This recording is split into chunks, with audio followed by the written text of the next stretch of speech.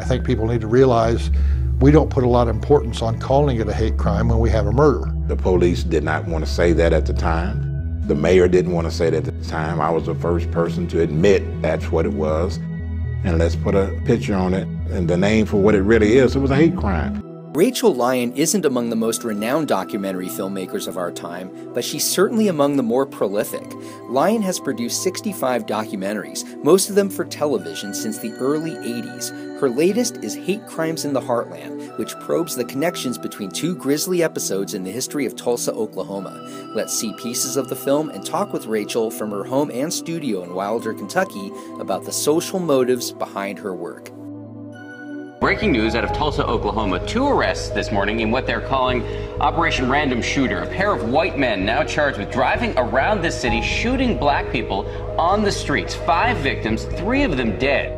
It just reminded me of the destruction that we saw 91 years earlier, and it just reinforced the fact that race is still a critical issue, if not the predominant issue, when it comes to relations between blacks and white in a place like Tulsa, Oklahoma. I initially got involved in film because of a passion for and love for women's issues, and certainly the rights of women and children came to the fore. I feel that social justice issues and key human rights issues have been linked with Jewish, secular Jewish interests forever. When the 2 young men went through the Tulsa black neighborhood a year and a half ago, and they killed 3 blacks and injured 5.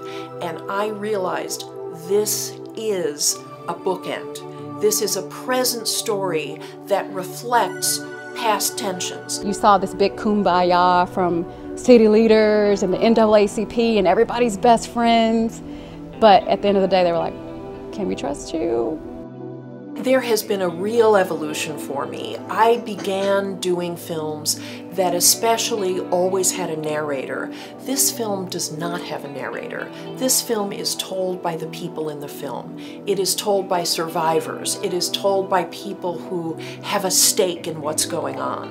And I found that telling the story in this way is even harder because you're depending on these people to make the transitions, to get us to leap from one cornerstone point to another.